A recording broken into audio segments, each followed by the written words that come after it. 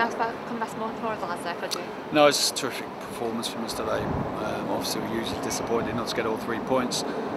We felt at half time that we had to go for that second goal, obviously, and we had enough chances to get it. The keeper's made a good save. We had other moments where we could have done better.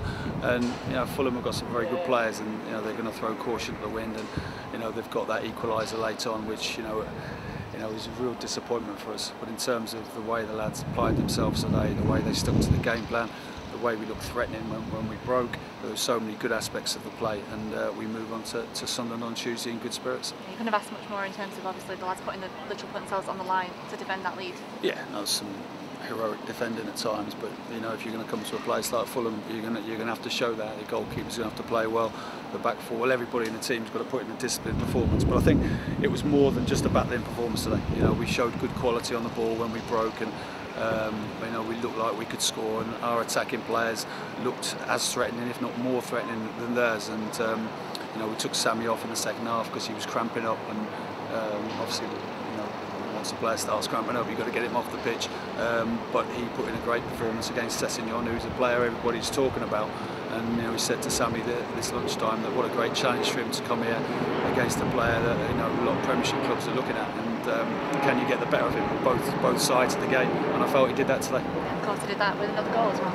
Yeah, it's a great finish from Sammy. He's been scoring all the time in training, and it was a terrific finish. But he did well today, Sam. I thought he had a very good game. Of course, obviously we're leaving 1 point, but the fans who travel down in today, they've seen a real performance, and they will be pleased leaving it today. Yeah, I think they'll be exactly the same as I am.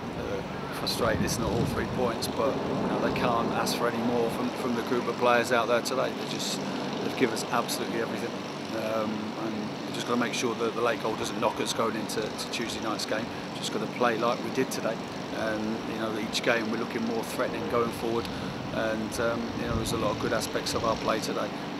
So yeah, we move on. Tuesday, Sunderland could be a different kind of challenge, but a hard one nonetheless. Yeah, every game is tough. We're 3 games unbeaten, and the one prior to this little run was Aston Villa when we deserved something out of the game. So in the last 3 games, we've looked at a good, strong, professional side with quality, and the quality level is getting better with the players we've got back from injury. And all in all, we're pleased with the progress we're making, but I'd love to have been all 3 points.